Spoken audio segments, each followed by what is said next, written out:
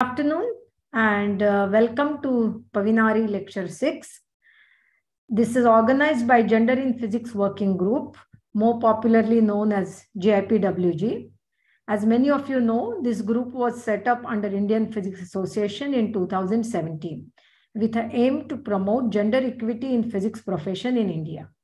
The group has been actively working in promoting the awareness on gender issues and understanding discipline-specific issues, and also liaises with similar national and international groups. A first national conference dealing with gender in physics issues was organized in 2019 at University of Hyderabad, and deliberations culminated into Hyderabad Charter, which has received more than 500 endorsements. The GIPWG IPA and TIFR will be co-organizing IUAC-supported International Conference on Women in Physics in July 2023. On the eve of EQUIP, the lecture series PAVINARI is started with an aim to cherish the creditable work of women physicists, sometimes not so well known. PAVINARI stands for Padartha Vigyan Ki Narya, that is, women in physics. Today is the sixth lecture in this series. Previous lectures are also available in the YouTube.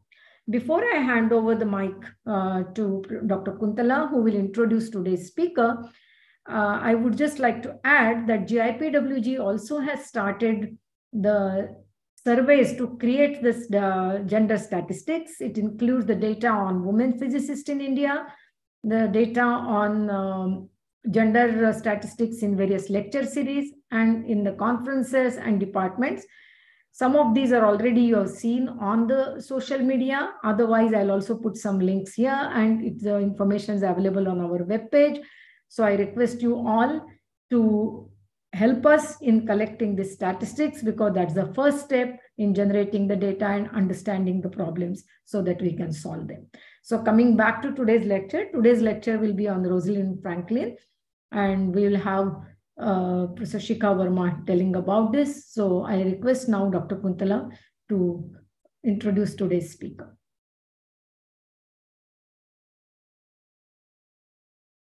Yeah. Yes. So thank you, Vandana ma'am. Today is this PAVINARI lecture series on women physicists. This is the sixth lecture, which will be delivered by Professor Shikha Varma. So let me give a brief introduction. Shikha did her MSc from IIT Kanpur in 1984. Then she moved to Syracuse University, New York, to pursue her PhD. She did her PhD on electronic structure of monolayer surfaces using synchrotron radiation, which is actually in the area of experimental condensed matter physics, and completed her PhD in 1990. Then during 1990 to 1991, she was a research associate at Case Western Reserve University, Ohio.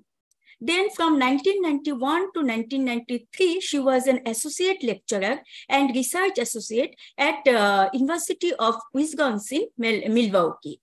1993 to 1994, she was a visiting scientist at University of California, Santa Barbara. Then she joined Institute of Physics as a faculty in 1994 and then became a professor in 2010. Then she retired in April 2023 from Institute of Physics, Bhubaneswar.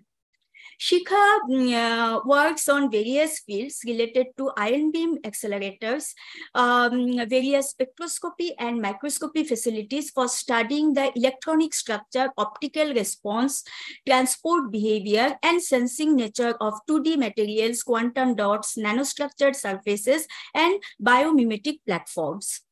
She is currently the chairperson of Accelerator User Committee of Inter-University Accelerator Center, New Delhi, and is the editorial board member of PRAMANA and Frontier.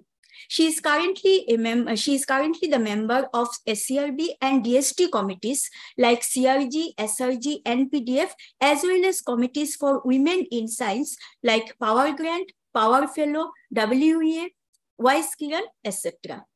She is the chair of the GIPWG-Condensed Matter group and is a strong advocate for equity in science. She has been making strong efforts for spreading the awareness of gender-related issues.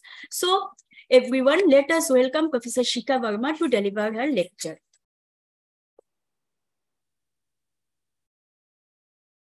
Thank you, Kuntla, for your very kind introduction. Also, I would like to, on the onset, I'd like to thank IPA for giving me this opportunity and honor to give this talk in the PAVINARI series. It's a 6 series.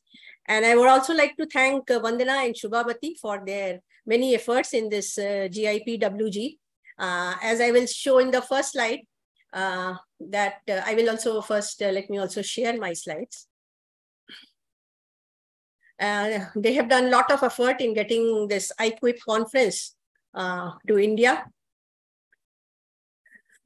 So many thanks to both of them. I would also like to thank many Indian senior scientists have been involved. I may not be able to take everybody's name, but some of the people who have recognized the work of Indian women scientists and also from international scenario.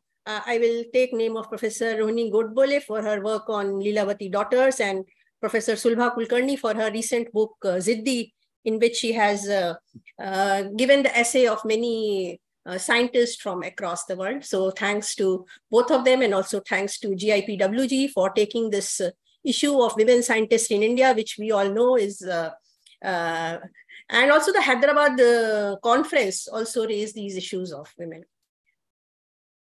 So this is the IQIP conference 2023. It is an international conference of women, and we are honored that it is coming to India in July 23, and a lot of work is going on, and this PAVINARI series is also a part of these efforts. So let me go back to the talk of today, this PAVINARI series. It's actually a talk on the discovery of DNA, structure of DNA. And I will put a disclaimer right in the beginning that I'm not from biology. So I hope I'll be able to do justice with this talk. So what is DNA? DNA, or deoxyribonucleic acid, as is called, is a molecule of heredity. It is carried in chromosomes of all living cells.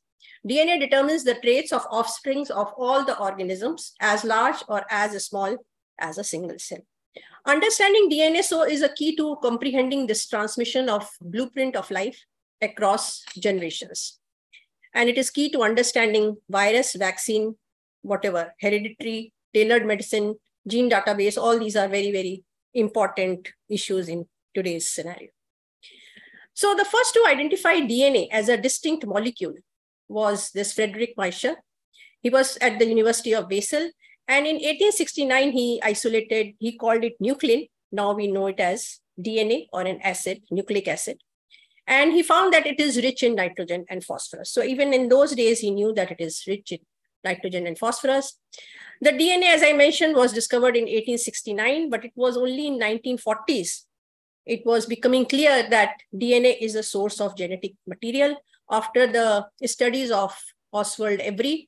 And they had showed that the harmless bacteria can be transformed to an active bacteria, virulent, and that made the case that DNA as a source of genetic material. The next step was then, so we are talking about 1940s, next step was to find what is its structure of DNA. And this, so before this study of Every, the issue was, is protein the genetic material or is DNA the genetic material? And after that, it came up that if DNA is the genetic material, then what is its structure? How the basic unit of hereditary works, how the hereditary thing, how the traits get passed from one generation to next generation. Now comes the first diffraction, is actually another lady who, again, we don't know this name. And only when I started reading about Rosalind Franklin, I came across this. There's another lady, Florence Bell. And she is designated as the person who had taken first X-ray diffraction image of DNA. You will see the difference as we go along, how the DNA XRD images have evolved. And So the one clear thing which is, okay, what is XRD? So in diffraction, what we do, we have our source. And since I don't know how many people are on YouTube, but there might be some students, there has to be a source of X-ray, which is usually a X-ray tube. And then you will have the sample, in this case, DNA fiber in the middle of the path. And you see the diffraction pattern. It can be constructive or destructive patterns will form, and this will be called the image. It used to be taken on a film, and now we can even take it on by computer and so on. But this is the X-ray film which has been taken, and what it shows that it has this arc, if you see in the top and the bottom of the image, and it gives you the idea of the separations. All the spots in a diffraction space, this is a diffractometer or film will give you idea of the separations between some of the atoms in your sample. In this case, this separation is important, and this arc, separation of arc from the center, is telling you the separation between something in the, as I go next, you will see what separations it is talking about. So she did PhD with William Asbury, and this is a figure from her thesis. And this is that same photo which I showed you from her thesis. And what they suggested was it had this ladder-like structure. And each step of the ladder is a base, what they thought. Something, they were not sure what it is, but something is there. And this typical distance between the two steps of the ladder is what is the separation between this middle point and the top arc. Okay. And this is what is repeating itself. And these images kept getting better. And that is the story of DNA. So this is the model, and it shows the base is stacking along the rigid column and at regular intervals. This Florence, after PhD, she was in 1941, she was summoned for military services. We should remember World War II is about to come, or it is going on. 1939 to 1945 is World War II. And so she was in Women Auxiliary Air Force, and she never returned back to physics. Now, brief introduction of DNA as we know today. So first I'll tell you what we already know. So hopefully that will be easier to understand what we were looking for in those days. So this is a structure of DNA, and in the lower I have written bDNA. So there are various forms of DNA. This is one of the DNA. And as we go along, we will be able to tell what bDNA is. And this is the model of DNA. So main thing is it has a helical structure. So this is one helix, and this is the other helix. So actually there are two helix. So it is called double helix. This again was a very long mystery. If DNA is a helical structure, it is a single helix or a double helix and so on. These are called the backbones. This helical, this magenta color is called the backbone, both them, and they are made up of phosphates, negatively charged phosphates. And of course, this is the present day story, what we already know about the DNAs. And in the middle are the bases. And these are bases of nitrogen. These are called nitrogenous bases. They contain nitrogen. And there are four bases, A, T, and GC.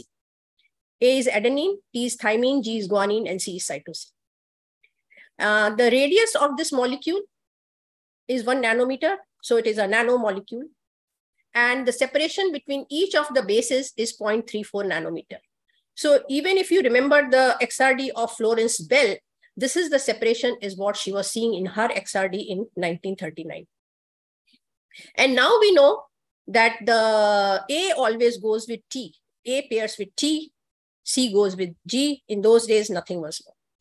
So we move along. And so, of course, it was one of the most important scientific discovery of 20th century as it is considered. Again, as I have already mentioned, C always goes with G, and they have a triple hydrogen bond between these two molecules.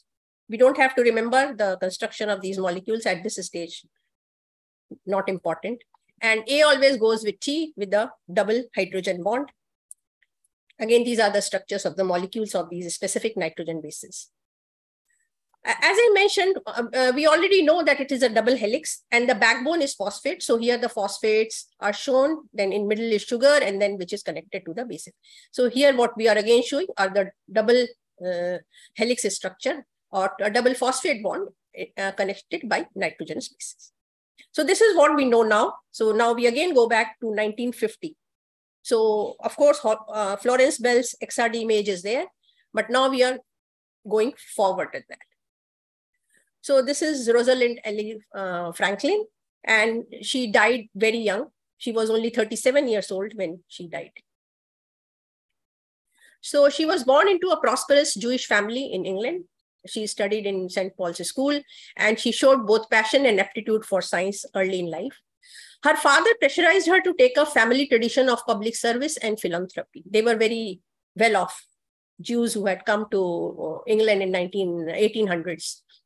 That family. So he disapproved the university education for women and refused to pay for her education. Of course, her mother and aunt came to her rescue, and finally he paid for it. But at that time, Rosalind replied that she will be of little use in anything but science. So finally, her father gave in and agreed to pay for her education. She studied natural science, chemistry in Newnham College, Cambridge University, and she did BA in 1941, as it was called.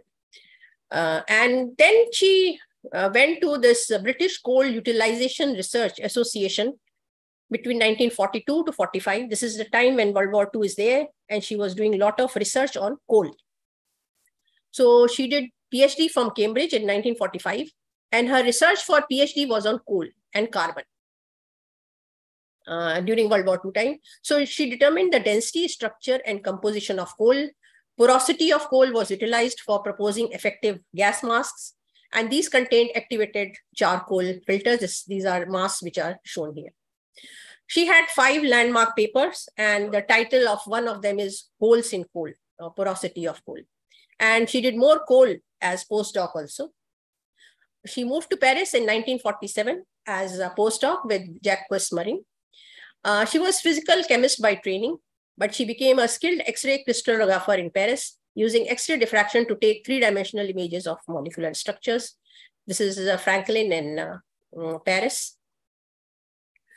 And now in 1950, she was awarded a 3-year, this is a prestigious fellowship, Turner and Newell Research Fellowship, to work at King's College London. So this name will come, this is the place where she went in England. So this name will come often. In Jan 51, she started working as a research associate in Medical Research Council, Biophysics Unit, under Professor John Rendell. And this is Professor John Rendell. He was the head of the department. So he also was a very known person at that time. He had a belief that DNA must be the agent of genetic inheritance, a concept that was not widely recognized in those times. He already had this scientist, Maurice Wilkins, working under him on DNA. But that is the part of the story. So Randall told Franklin to come to King's College, and this is what he said. So initial plan for Rosalind Franklin, was to work on protein. However, John Randall, there is a letter, famous letter are there, changed this plan. Now she will be working on DNA. With graduate student Raymond Gosling, they would be the only staff doing crystallographic studies of DNA. So this is the part which has been taken from the letter. But although this is what he told Franklin, but Maurice Wilkins was already working on DNA in King's lab. So there is already a lot of confusion he had created. He was already working on DNA, and he had Gosling as his student. And now he was shifting that Gosling from Wilkins to Rosalind Franklin. So this led to very stressful and complicated relationship between Maurice and Rosalind Franklin right from the very beginning. So when Rosalind came to King's College, she thought she will be leading the project on DNA, whereas Maurice Wilkins thought that Rosalind Franklin is coming to be her assistant. And this is the student who was caught in the middle. So Franklin was given Gosling to supervise. So Franklin supervised the work of doctoral student Raymond Gosling. So this is one of the work which was done in King's College before Franklin arrived there. And this is the work of Wilkins and Gosling. They were already working on DNA. This is a DNA fiber, about 50 micron thick. So we are talking about DNA fiber. And this is a hole you see has been created after the X-ray bombarded it. So this is a fiber drawn from DNA gel after exposure of X-ray beam, which has punched a hole. And this paper is already published. It was already published in 1951. And Franklin joined the place in early 51. This is all the diffraction images which have been taken by Gosling and Wilkins in 1950. So you will see that, again, although it looks different from the Bell's image, already there are brighter spots, many more spots. But then you will, in the end, you will compare it with what Franklin had ultimately taken. And whenever spots come, it gives the information that something crystalline is present. So this is from the DNA is giving its crystal pattern. And if you see, the reference has been taken by Gosling writing an article in 1993. Now, what was Rosalind working on when she came to King's College? So she started working on the DNA of calf thymus. Franklin upgraded both the equipment and technique used to make their DNA images. And these were some of the very bright things what she did. These are the things which led to her good diffraction pattern. So first thing she told her student to study DNA at changing ambient relative humidity. I will show some figures later on. And then she also had an ingenious humidity control because she wanted to study DNA at humidity controlled stages. Her camera also had to be humidity controlled. So she arranged that also. And she worked with very thin DNA fibers, and now they were thinner than what they had been using earlier. So Franklin was soon able to produce X-ray images of better quality than previously seen. So this is one of her cameras. So what happens? Source is somewhere here, fiber is somewhere here. The diffraction pattern takes place, goes through the camera, and then there'll be this is more like a cartoon. This is not the actual apparatus, but then there'll be a film in the back which will take the pattern. So this is the Philip camera, which was used by Franklin and Gosling, her student. So this is the DNA, what she was studying, changing ambient relative humidity. So here on the x-axis is a change in the relative humidity.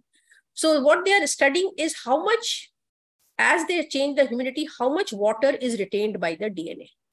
Okay, this is what they were studying. And they were surprised to see, actually, these studies had not been done earlier. And so it is a big deal about this study is what they figured out, that about 75% humidity, DNA uptake of water increases heavily. So here DNA is not taking too much water in, but after 75% humidity, it is really soaked with water.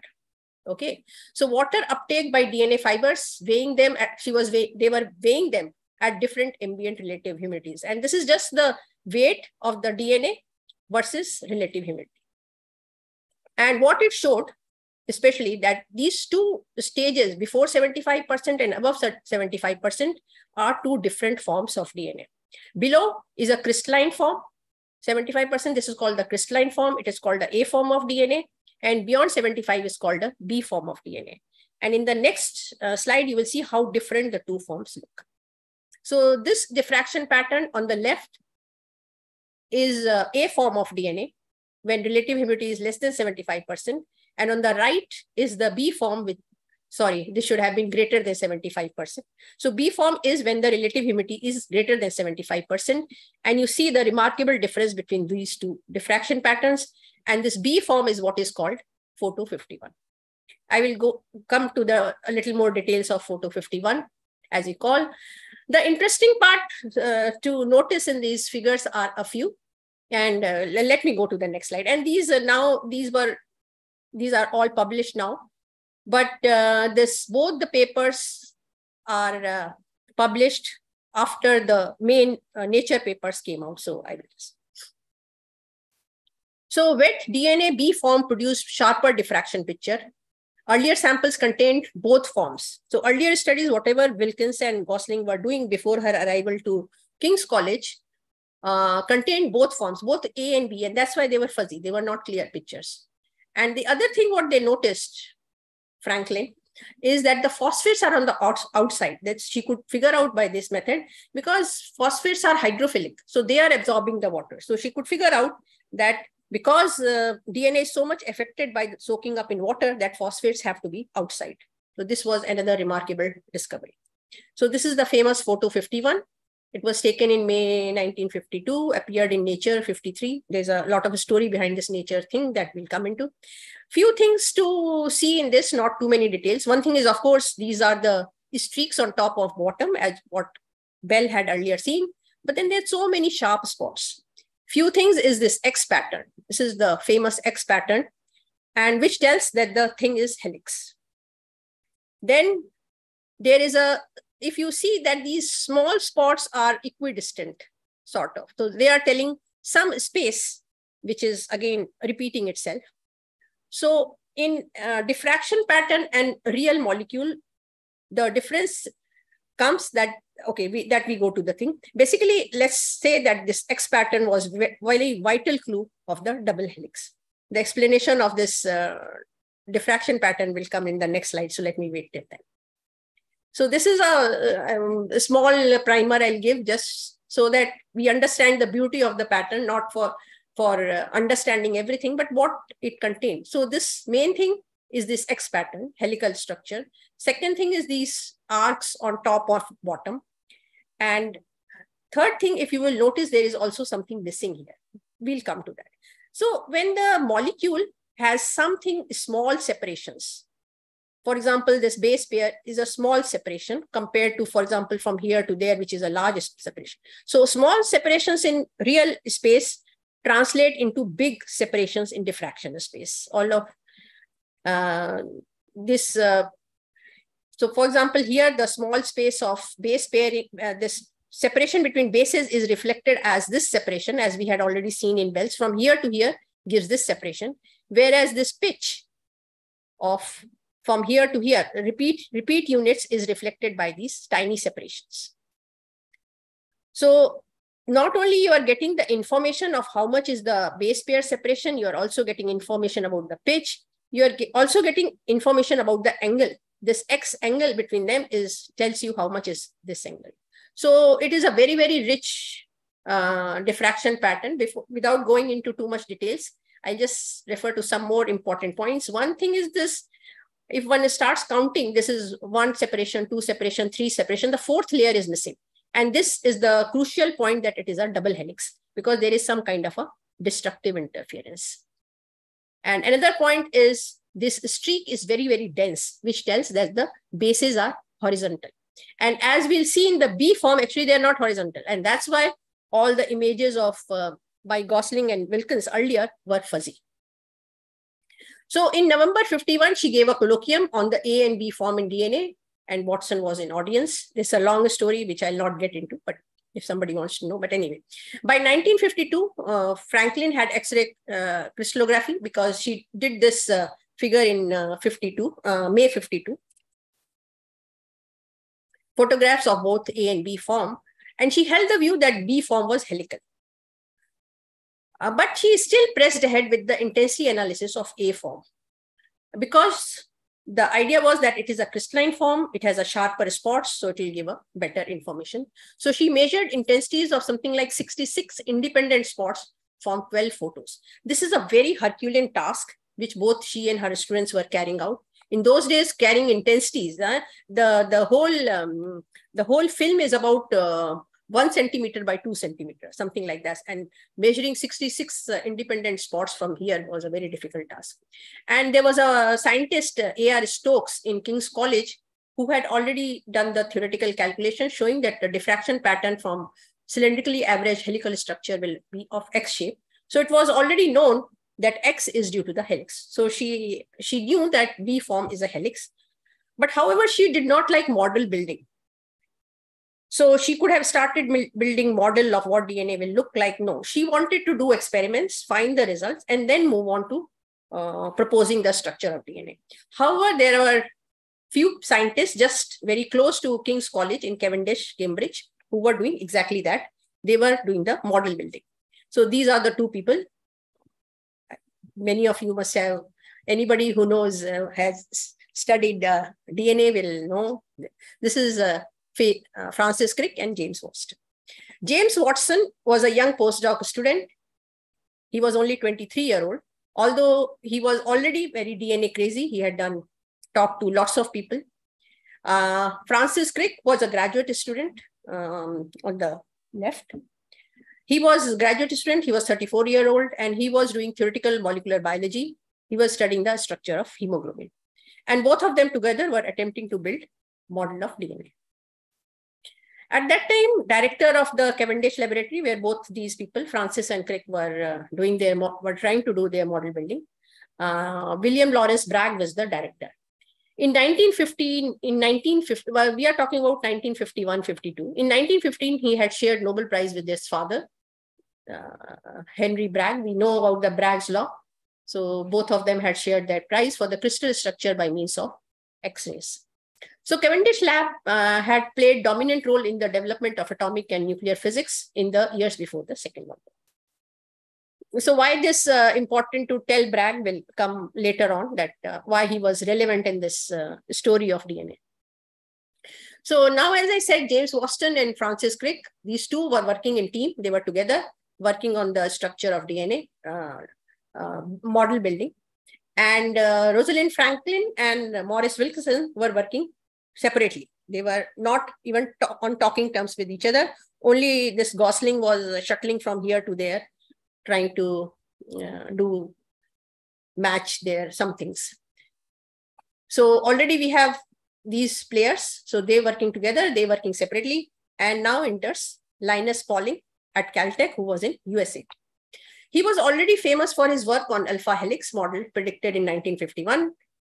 And although he won Nobel Prize in 1954 for all this work, but in 1952, he decided to start working on DNA. He was interested in DNA. He was already very famous for his alpha helix. Again, he had predicted it through model. So he wanted to make a model of DNA also.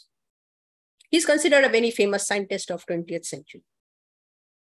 So in December 52, a preprint of Linus Pauling came out on the structure of DNA.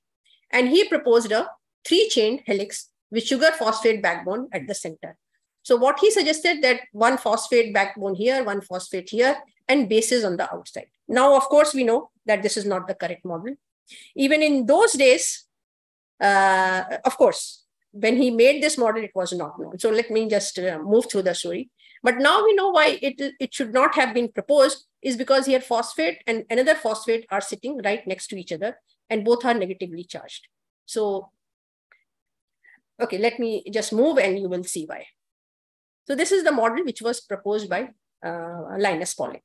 So this preprint, so of course, we should be aware that this is not a correct model. So similar triple helix model was made by Watson and Crick earlier in 1 year ago. Before Linus Pauling preprint arrived in Cambridge, these two people who were already working in models, they had proposed it.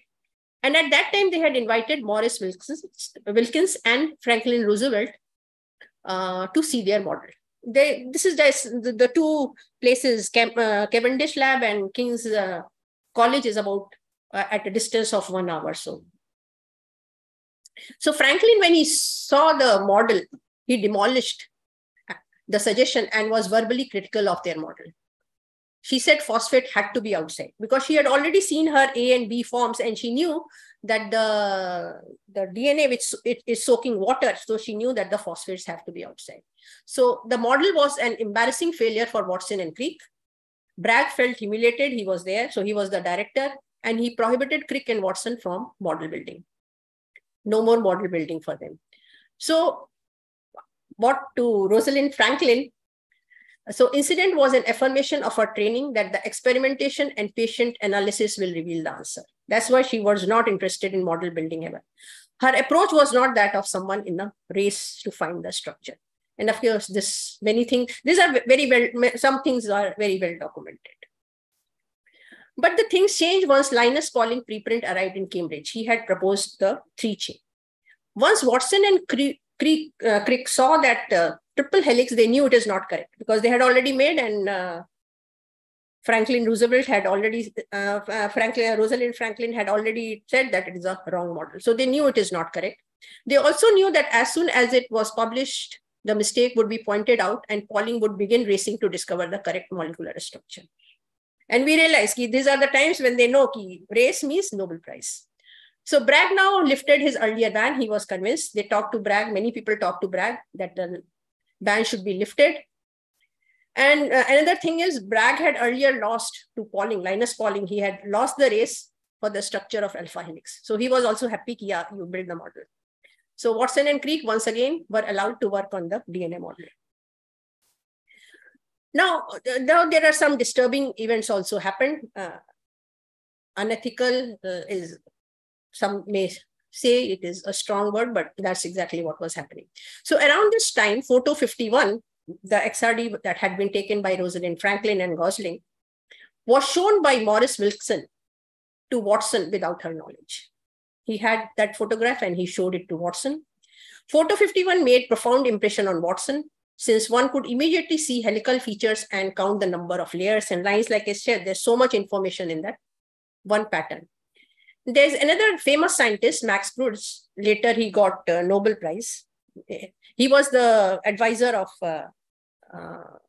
Francis Crick. So he was on a committee at King's, because two are neighboring institutes. So this scientist of Cavendish was in the committee of King's College, and he gave a copy of Rosalind's DNA report to Crick. Apparently, it has all the data, the numbers-wise data of the XRD pattern. So Franklin did not know that this report has been shown to Francis Crick, who was a student of Max Brütz. So at this time, there was another rule which was came up by Chargeff rule. It's a very important and famous rule. And what he showed that in any DNA sample, A and T will be in equal amount and G and C will be in equal amount. Although he did not know that A always goes with T and G always goes with C, but he knew that A will be in same amount as T and G will be in same amount as C. And with all this information, Watson and Crick built their models and made calculations. Final model was made on February 1953. And in the end, once again, they invited Franklin and Gosling to say their model. And this time she agreed with its accuracy. Now the model was correct.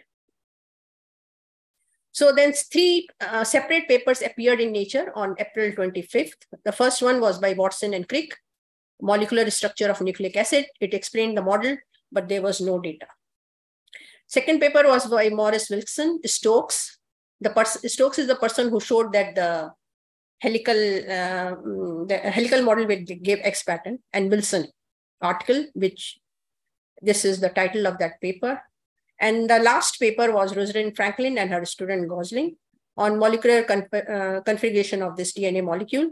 And the photo 51 data was only in this paper. The other two papers did not have any data. Morris paper, this Morris and Stokes paper had one data on their earlier diffraction pattern, but this was the main data on which Watson and Crick had based their model. So in the acknowledgement of the Watson and Crick paper, at the end of their short paper, Watson and Crick had written in acknowledgement, we have also been stimulated by knowledge of the general nature of unpublished experimental results and ideas of Wilkins, Franklin, and their co-workers at King's College London. However, in a NOVA documentary, this Sir John Maddox had said, but in fact, they had particular knowledge of our work. And this was later said by Sir John Maddox, a later Nature editor in NOVA documentary. And I, as an editor, would have smelt a rat at that. If this is the statement of a later editor. So the strained relationship between Wilkins and other aspects of King's College led Franklin to decide to leave.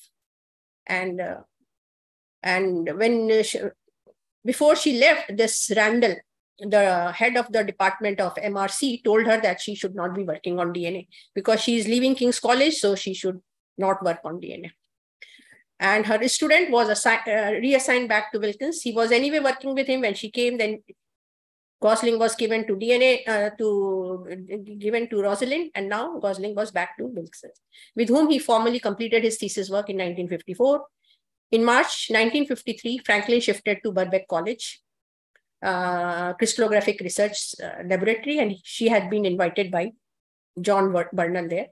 And she did work on tobacco mosaic that will come in the later parts.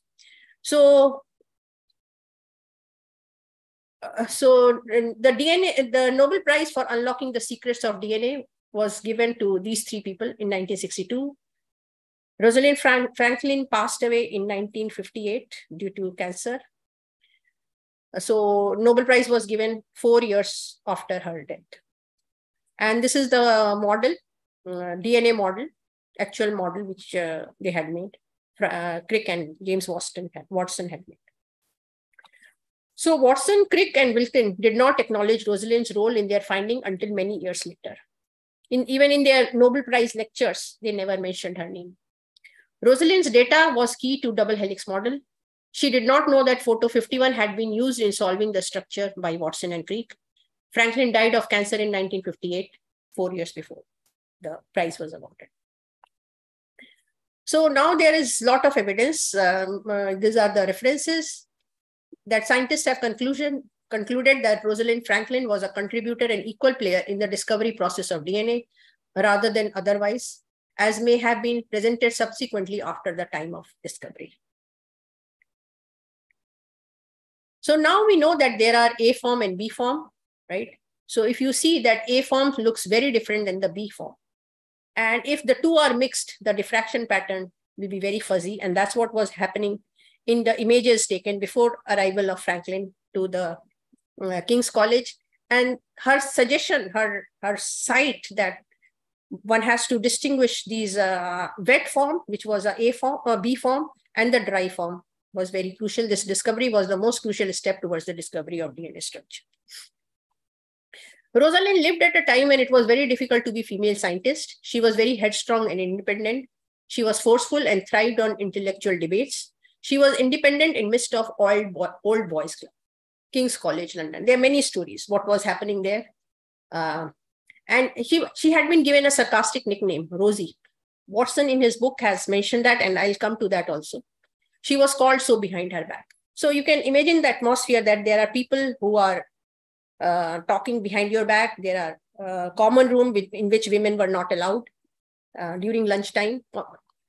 Common room where people used to take lunch and she was not allowed in this room. And there are people having nicknames about her, talking about her in the back.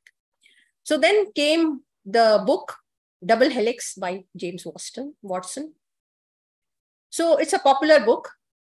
And in this book, after reading this book, after this book came out, many of Watson's colleagues were offended. And I will go through some of these things. So Watson takes a shot at Franklin's dress and appearance. Though her features were strong, she was not unattractive and this is Watson writing, and might have been quite stunning had she taken even a mild interest in clothes. This she did not. There were never lipstick to contrast with her straight back hair. While at age 31, her dresses showed all the imagination of English blue stocking adolescent. After this sexist remarks, he has, there are many such things, but he had also commented on her experiments, and he could not escape that the data they got was from her. Watson was using her sarcastic nickname, Rosie, but came out with statements that her results were important for the breakthrough. This is also from the same book. Watson wrote, by then it had been checked out with Rosie's precise measurements. Rosie, of course, did not directly give us the data. So he is mentioning that although data did not come from her, but they had used her data, and she was very argumentative. This is one of the colleagues of Franklin who has said in a documentary, and this, they collaborated not at King's College, but later in Birkbeck College. She was a pretty tough person, single-minded, spoke what she believed and could. In fact, be quite fierce. And if she had been a man, it would have been totally unremarked. So these are the things that women had to face, even they are facing. Wilson and Crick were given to, the draft of the book was given to these two people, Wilkins and Crick, who were also part of this Nobel Prize. Of course, Franklin was not there. So Harvard University Press, before publishing it, gave it to these two people to read. And they were especially dismayed, it should have been dismayed, at the portrayal of Rosalind, and wrote back that it should not get published. So Harvard University Press, they withdrew their offer. The finally book was published by another publisher. Facing the negative comments, Watson changed his epilogue of the book. He wrote more appreciatively about Franklin, and now he wrote that the X-ray work she did at King's is increasingly regarded as super. Watson and Crick seem never to have told Franklin directly what they subsequently have said from public platforms long after her death, that they could not have discovered the double helix in early months of 1953 without her work. And this is the autobiography, the biography by Brenda Millix. In his autobiography, Wilkins mentioned, Wilkins is the person, the scientist in King's College.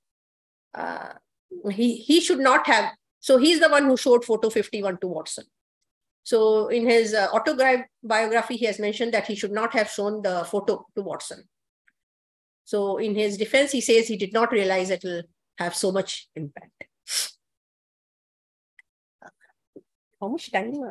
I did not keep track of time. Anyway, 10 minutes? Okay. So this is just a cartoon, let me just say, because now DNA is how it reveals its replication. So this is what a double helical DNA will, when it opens up, they become single-stranded. Phosphates are outside, nitrogen bases are inside. And when it opens up, unzips, it becomes single-stranded. And that's how it replicates. Because A will always go with T, G will always go with C. So another strand comes, gets built, and the hereditary can be maintained. And this is the DNA blueprint for life. So this becomes, and this is the zipped part and helical part. So Franklin's contribution to double helix story are no longer overlooked. And she became a pioneering structure virologist after leaving King's College. So she was at Birkbeck College. She published a series of papers on the crystal structure of viruses now, after moving from King's College, while working at a more collegiate Birkbeck College. So she really enjoyed working there. She started with tobacco mosaic virus, one that even today causes economic damage to tobacco farms.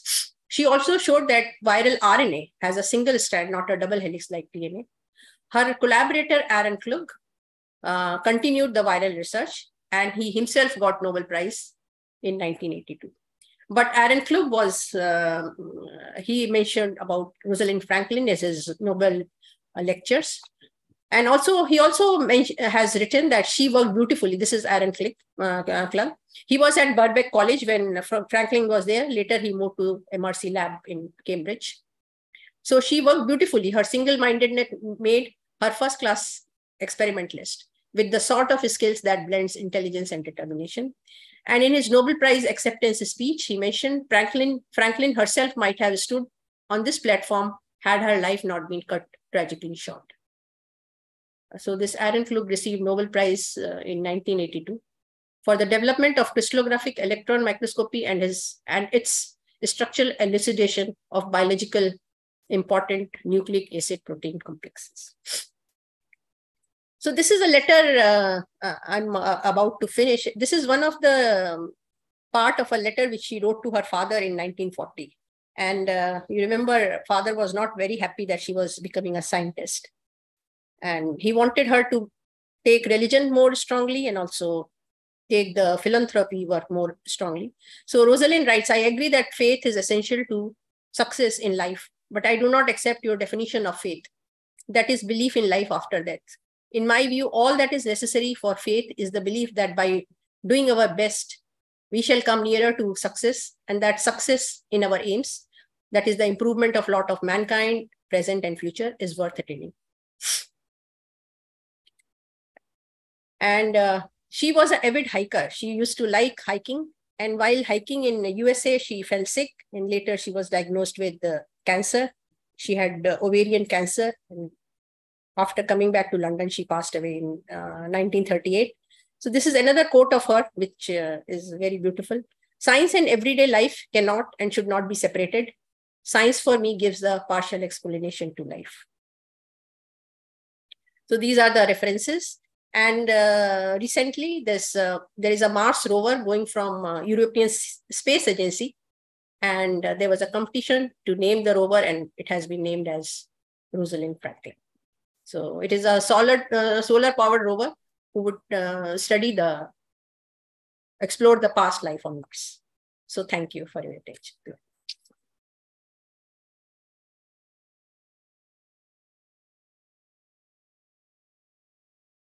Thank you, Shikha, for a very wonderful lecture. And I request Dr. Kuntala to take the questions from the live audience first, and then we can take questions from the Zoom audience.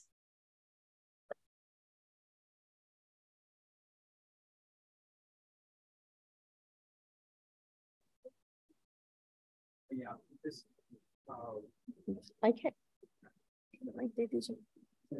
Just hold. Yeah. Or otherwise, you can repeat the question. Yeah, otherwise I'll repeat the question. Yeah. how is like this missing line in the bottom 51? How is the missing line? How was it recognized later that was okay. Yes. Yeah. So the question is, how was it recognized? What is the this detection pattern? Whether the source target or rotated or static? It is a static source. It's a static source, and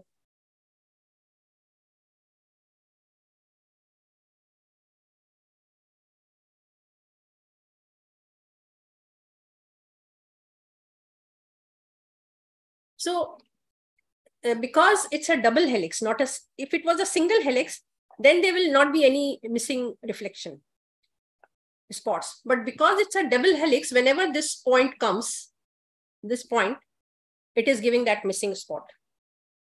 And this fourth line missing is very crucial for understanding that it is actually a double helix.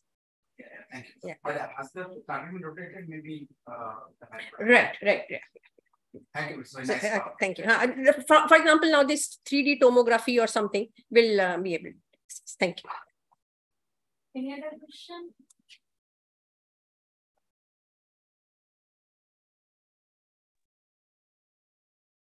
So are there any questions? So from here, Vandana, there was only one. No, you can. Okay. So maybe while others wait, we can ask if there are questions on Zoom.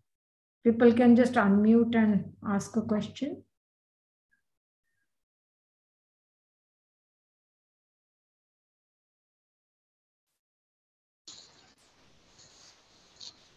Yes, Shubhavati.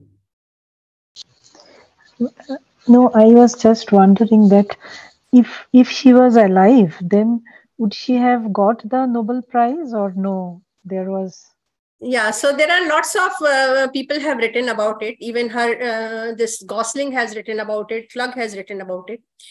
And whether she would have gotten or so the Klug's research itself, what he said in his Nobel Prize lecture, that she would have been standing there with him in receiving the prize for virus, the structure for nucleic acid and so for DNA, yeah, it's a question mark, because the story is this, that even the people who were working with her did not tell what was the main story, and it only came out much later that what her role is in this whole study.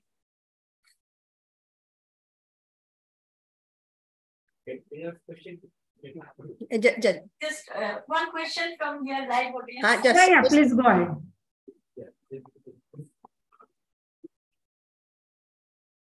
It's more like wondering that, such a blatant things that happened with it was making all those statements.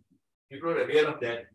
Yes, we are, even it is not there, but were there any important social implications for that person? I mean, does it make any difference anywhere? Watson really rose up. He became the director, counselor of Cold Spring Harbor Lab, and he's still alive. He's 95 years old. In later years, he has faced issues, and not because of his these kind of things, but he has made statements linking race and genetics, and which is causing him the trouble to Watson, not something which was political. That made a difference. Nothing else seems to make a difference. You could hear the question, right? No. Could you please so the question was okay. So can you please repeat the question? The question was that such clear blatant violations were there of ethics, and everybody knew about these things. Were there any social implications of that? Any implications at all for the person? These days it's not there, and I mean, it seems somewhat to say that in those days it was not there. It just doesn't seem to make any difference. You can do it, you can get away with it. Yeah, he actually, he became the, as I said, the scold. So the question is that there were, for example, Watson and Wilkins did, there were a lot of unethical practices they followed. So were there any repercussions for that? Yeah. And as such, a lot of people have written, so that is the only repercussion they have faced. And otherwise, not as such anything else. Yes. Yeah. And in their paper, the modeling paper, did they mention about photo 51? No, they do not mention photo 51 at all. They only mention that we had some ideas from Wilkins and Rosalind Franklin about their unpublished experiments. But they don't generate the eccentric pattern based on their model and then compare the experiments? No, they do not. However, this Rosalind Franklin had mentioned, she did not know that he has taken photo 51 and this thing. Okay. So she mentions that these experiments agree with whatever Watson and Crick are proposing. She did not know that so much data has been taken from her by them to generate their model. Maybe that could have come to the Nobel. Yeah. Now. But I think this Nobel Committee is things made out after all the findings are gone. So yeah, the Nobel Prize was, so the question is Nobel awardees, the committee, about Nobel Committee. So Nobel Prize was given in 1962. She is no more there. But the actual details, what all had happened with her research came out in 1968 actually. When this Watson wrote the book and he started mentioning all these things, then R.N. Klug, who was her collaborator and who got Nobel Prize, he went and looked at all her manuscripts and all her papers, and he dug out all the letters and research. So it came out in 1968 what she had done. So nobody knew her role in. Shikha, may I ask something? Yeah, sure, please. I think you touched upon, but recently there was an article where it said that since she showed this data in an open lecture, whether that figure was shared, maybe you touched upon it and I just missed whether that figure was shared or not, it was there. Yeah. It was not very convincing, but have you looked at the thing and you have any comments on that? So she gave a colloquium in 1951 December. She joined there in January 51. And in 51 December, she gave a colloquium. And in that colloquium, she talked about A and B forms. In 51, her photo 51 was not there. So she has talked about sort of the figures are there, yeah, and it has a not a double helix, but there are two phosphate strands.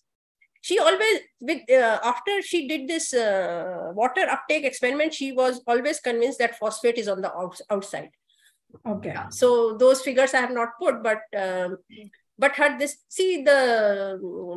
main thing that A goes with T. This fact was not there. A equal amount, T equal amount is there, but A goes with T. This fact was not known. So, but A and B form she knew, and we know that B form is very crucial for getting these patterns. Otherwise, nothing will become clear. Okay. With B form, you will get some. With A form, you will get something like this, and there is no X pattern. There is no helix. Yeah. And that is because B form is a very complicated form. Okay.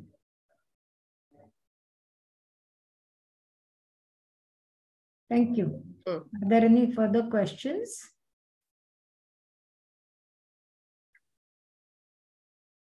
Okay, if not, I think we'll take this opportunity to thank Shikha for a wonderful talk, and all these lectures have been really very inspiring, and they are available on the YouTube, even the older lectures. So if you go to the GIPWG website or look for IPA website, you will get the link for it. Okay, because I could have typed it in the chat, but the people who are present will not get it. Yeah. Okay, thanks a lot. And, thank you. And also thanks to Kuntala for this. And I should also add that the most of the plenary sessions from the IQWIP, International Conference for Women in Physics, will be also available on the YouTube after the conference is over. So we look forward to a lot of interesting material which will come up. Yes.